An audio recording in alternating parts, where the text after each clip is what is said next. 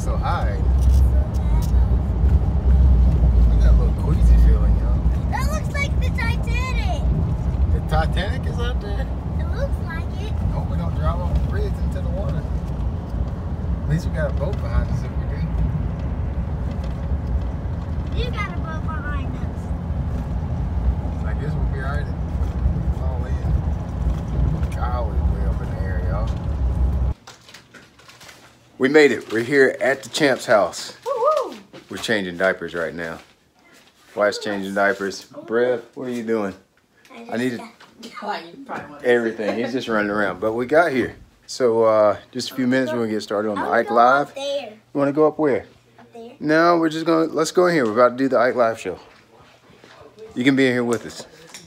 It all goes down. It wasn't the piano anymore. Everywhere. Oh, God. It's pretty involved. Here's the man of the hour, Ike. Pete. Hey, everybody. Dave. The Carpentar's back there. Hey, yo. Eric. And Eric's back there. I forgot already. I literally like 5 minutes ago, dude. So now we're here wrecking Ike's toys now. Go. Go.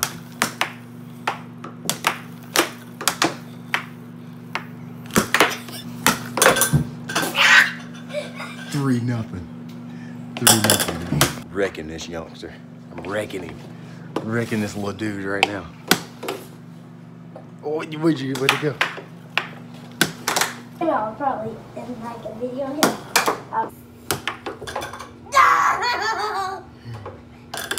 Before this competition starts, Brian,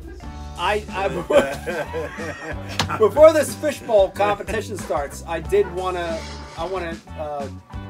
oh gosh, crack if I'm wrong. Is this how it works?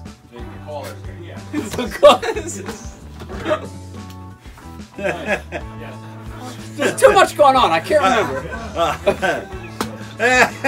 And the question right now for the fishbowl game, the question is, what is the first rod and or combo that one of the anglers in this room, the first rod or combo, the combo is a Shimano Bantam reel. I tell you, spending some time on the Ike Live show was definitely something I'll never forget for the rest of my life. I don't think anyone in the fishing industry can deny the impact that Ike has had on all of us, whether you like him or whether you don't. But I'm definitely a fan of Iaconelli. He's one of the guys that I definitely can relate to the most. And on this podcast right here, we talked about everything from the start of my career to the start of Ike's career, to families and bass fishing, to just about anything that you can imagine that has to do with fishing. So check out the link in the description box of this video and you'll be able to listen to that podcast and hear everything that we talked about. Right. That's a good point. Check out the boat here. Hanging out with Carpenter today and he's showing me his boat bill. You guys know I got an aluminum boat fetish. That's right. So he's showing me his, what is this one? A tracker? Yeah. Yeah, it's a 16-foot tracker. 16-foot tracker here. Okay. That's what I said. He's one of the goods. Okay. Not speakers. No way, dude. Boom, boom in the trunk. I'm here for a good time, bro. Not for a long time. It's got a PS16. This is probably the most interesting part here. My man has put a hydraulic jack plate on the Torpedo. It's electric, because you said all the lakes around here are electric, right? Yeah, we're like 90% electric. 90% electric. So now he's got... We got a 5-horse Torpedo, which runs off a 24-volt lithium battery. And we got the TH Reen Atlas Micro jack plate. Yeah, dude, he put a jack plate on the electric motor. Gangster. That's what's up. Straight up gangster. Yeah, that's about it, bro. Yeah.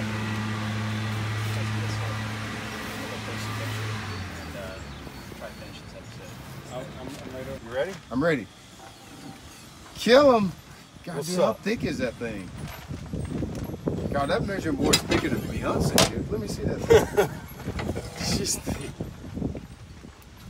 That is the thickest, but that's great because you know what happens is you always step on your measuring board in the boat and bend it, and then it's no good anymore. Dude, that thing slides right in there. Yeah, just like butter. All flush-like. Just like butter. So my man's got 4 6-inch speakers in I said speakers. He's got 4 6-inch speakers. 1, 2, 3, 4. Only reason he put it in 4 is because his other buddy had 2. So you got the LED lighting inside the tank here. Of course, the same ones you've seen on my boat. TH Marine, that little kit is the dopest light kit you could buy. Easy to do. What color are these, Brian? They're white. White, yeah, the white ones are one I white inside the hatches and live well. Got the TH oxygenator back there on the back wall. Oxygenator too. Yep. We got our pump in, our pump out, our circulator. That's all TH Marine stuff. Just like in the bass boat. Yep. Just like in the bass boat right there. And then we got...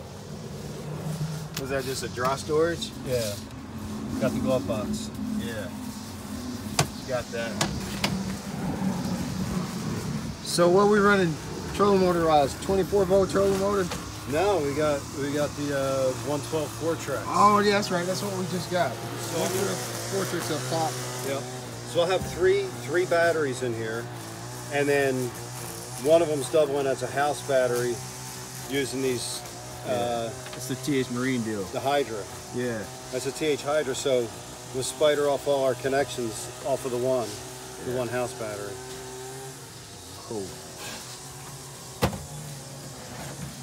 I like to step up in aluminum though, dude, because I did the plywood, and it just adds so much weight to your boat. Yeah. When you deck out the boat in plywood, it's so much better. It's lighter. It's done forever. Whatever you put on here sticks too. Yeah. Because this is what is decking it is using. You said this is called Marine Mat. Marine Mat. Marine Mat. It's got all different kind of colors in here. Dude, I feel like a woman picking out tiles for the bathroom. What color? I'm going with a mostly, they're not on here, like a gray base, and then I'm gonna highlight with probably red. Oh, I got you. Would like maybe run a strip of red around the hatches. I figure you'd do purple. Purple rain. Like Grimace? Yeah, do purple like Prince, dude. No, Prince the man. Yeah. Yeah, here you go. Purple. Drop that in there. This is a cup holder? Yeah. A lit cup holder. That's right, baby. It's lit. So look, is that a TH Marine deal too? It's a TH Marine product. Jeez, what does TH Marine not make? He found it yet. He found it. Oh, that's the battery for the torpedo. That's the powerhouse. That's the lithium. That's your power head. Yeah. That's his power head. So dude, this battery, it's a 24-volt battery, and it talks to the smart. motor. So you're saying it's smart? It's smart. It's artificially intelligent. Yeah. And when you're drawing on your motor, it's talking to the battery, and you get a readout up here of where exactly it's how much runtime you have left at that speed, at that amp draw. Yeah. So it'll tell you you've got 4 miles left running at 75%. I wonder what the speed is on that thing, 5 miles an hour. It's a 5 horse. So it's a true 5 horse. It's I think 5 or 5.5 horse. It's probably around 10 miles an hour or so. It might. Yeah. It might. And that all depends on the boat, man. Yeah, because you're gonna have a lot up front. And that's the thing. Like, we had the guy from Torpedo out here. Yeah. And I originally had all my batteries back here. Yeah. And he said you got to get it up front because this really? is a planing hull. Oh. This ain't like a bass boat where you want the and you want to. Yeah. You want to keep it flat. You want to keep it flat. Yeah. He's like, if you could put a styrofoam cup back here and it follows you across the lake, you've got a lot of drag. Yeah. You want that thing to just release. So we ended up changing our whole boat build around and moving the 3 batteries up front. Yeah. To get some weight up there and even it out a bit. Yeah. So we got our voltmeter. It's got everything in here, man. Yeah, and this is his dash panel, basically, like on the bass boat. 12-volt receptacle.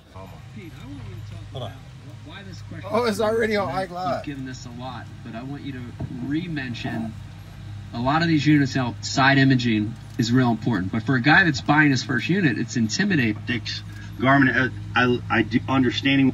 See with your eyes. See. But yeah, if you're running the Olatex, you gotta grab one of these lights. I was telling Eric, like you could put one at the bow too, though.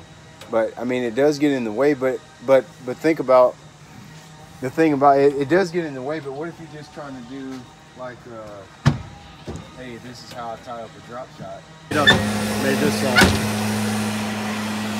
Hey, come on, man! We're trying to shoot a video here.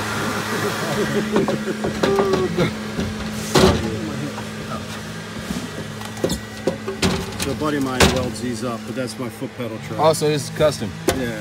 Gotcha. And I got actually have some attachments too. So this can mount up front. Another drink holder and pliers. Yeah, and pliers or whatever you need. dead Senkos. Yeah. That's what it ends up being. You know, that's what I've learned about recessed foot pedals. They end up being a place where all your crap goes and piles up down here. Yeah, and it's got a drain tube that will go down underneath the decks. Dude, make that thing bigger. That's gonna clog up in a second. Yeah. Probably will. It will. Mine is like that big and it's still quiet. It's still really. PF16, dude. I haven't heard of that one before. PF16. I gotta find me another one. I think I'm actually gonna buy a new one this year. Got the micro anchor on the back. How this works, it's electronic. Works just like the power poles in the boat. You can control it inside of the boat. There's a huge spike that goes down through here. I think it's what, 8 or 10 foot, something like that. Yep. And you can get any length you want. You can go to Granger and get yourself a 3/4 fiberglass rod. Oh, so you can put any kind of rod in there you want. Yeah, so a spike goes down in here and you just power it up and down. I've got one for my boat. I hadn't installed I'll have it a switch up front for it. It holds up to, I think, was it 1,600 pounds or 1,200 pounds, something like that.